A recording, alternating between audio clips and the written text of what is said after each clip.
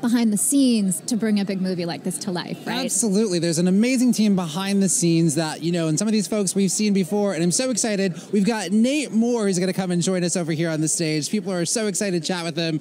We got Nate Moore. Welcome. Welcome. Our producer extraordinaire. It's great to see you again. Good to see you guys. How you been? Great. I mean, it's all about you tonight, right? So excited to see you. I mean, you've been here for almost a decade at Marvel Studios, and one thing that I really admired about the work that you've done and what we're really seeing here in the Eternals is just the diversity of this cast here. Right. Why was it important for you and the team that the Eternals were made up of such a diverse team? Yeah, I think it has a lot to do with Jack Kirby and honoring the creation of the characters and what those characters intended to do here on Earth.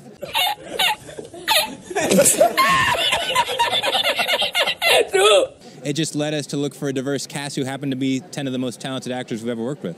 Stop it. Get some help.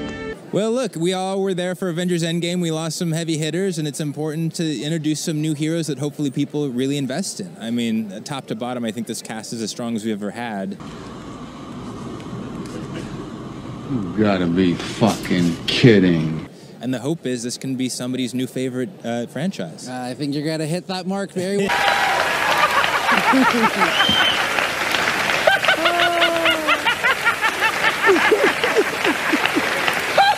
But I think this movie looks and feels different because Chloe forced us a bit out of our comfort zone.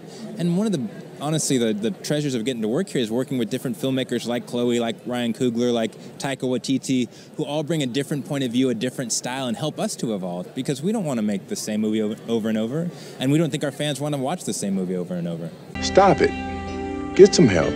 And it's not just an all-star cast. We've got an all-star lineup of fans out here. What are you excited about seeing in the film tonight? Oh, Gemma Chan as Cersei. She's going to be a total badass. I have no idea where you got.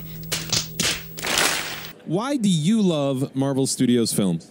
Because it's awesome. The characters, the action, the storylines, all of it. Just plain awesome. Are you retarded? It's not a rhetorical question. Are you retarded? No. Lo único que te voy a decir es que tenemos dos superhéroes. A mí no me interesa que aprendan todos. This is how international the movie is. You should please speak. You have the first Latina, the first South Korean. God bless Eternals. Yeah.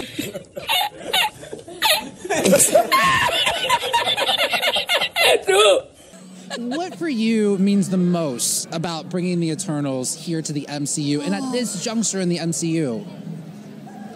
When you look at the cast and you see the film, my words will not mean anything. That's all you have to do. Yeah. You just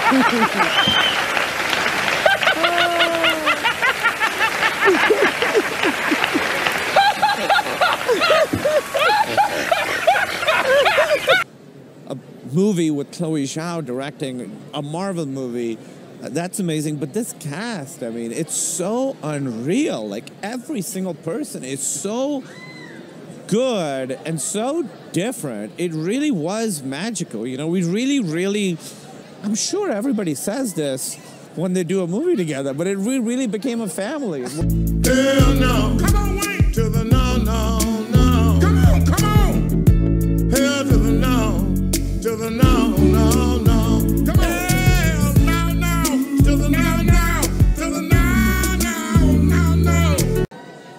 Well, all of the inspiration for all this starts with Jack Kirby, obviously, and as our fans know more than anyone, that the genius of Jack Kirby, drawing, writing, coming up with all of the incredible Marvel things, but particularly this, that's where it all started.